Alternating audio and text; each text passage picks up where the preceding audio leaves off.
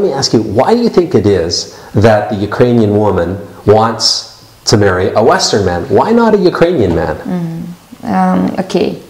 I think the first, now in Ukraine, very bad situation. You know, we have a war.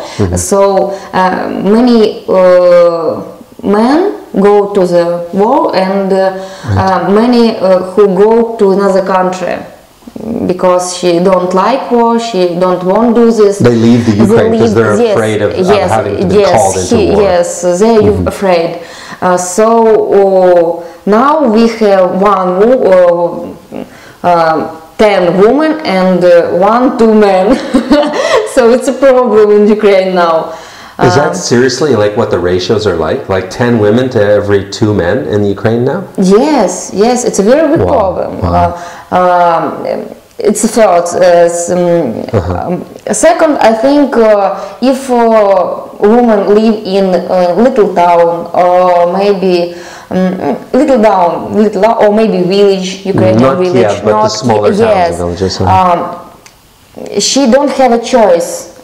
She won't go to the big city, a big country. He have a future for himself or herself, yes, for maybe children if she have. No opportunity. Yes, we don't have a choice. We don't have a future on this country. So I think the men who have children, he think my children. The woman, you mean? The Ukrainian lady, you mean? Yes, Ukrainian lady. Okay. If she have children, she think that I hope my children good life.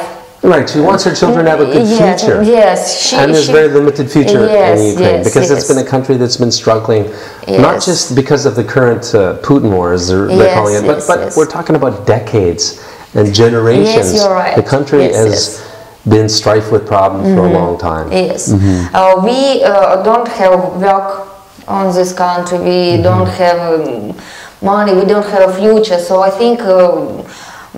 Many women want to go to another country. Right. I know a woman who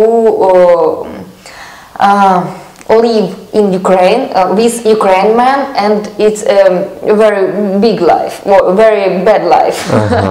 So she think that Western man good life, good father, good husband. So the Western man. Yes, Western man. Yes.